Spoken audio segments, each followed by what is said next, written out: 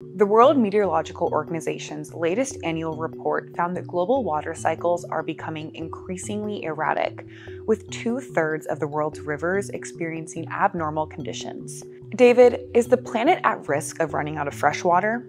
The world is not in danger of running out of water. Fresh water is truly a renewable resource, but the global water cycle is becoming increasingly erratic and extreme. Droughts and floods have grown more severe, more rainfall falls in concentrated downpours, dry spells are lasting longer, and this complicates the task for water managers around the world.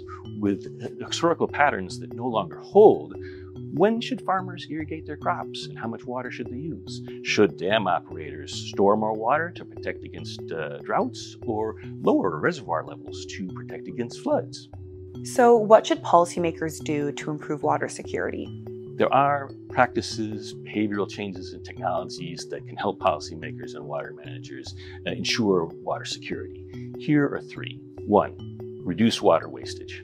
Over 2/3 of the world's water use goes to agricultural production, and yet about 1/3 of the world's food production is lost or wasted. Lost food equals lost water. Reduce water waste through reducing food waste. 2, reform subsidies. Subsidies can be important tools for increasing access and availability to water sources, but governments around the world devote over $320 billion to subsidies, which are often distortionary, sending the wrong economic signals and increasing water wastage. 3, promote infrastructure innovation. Managed aquifer recharge, sometimes called groundwater banking, can take advantage of natural water infrastructure and capture excess stormwaters from rainfall or floods and divert it into groundwater aquifers, storing it for later use when it's needed.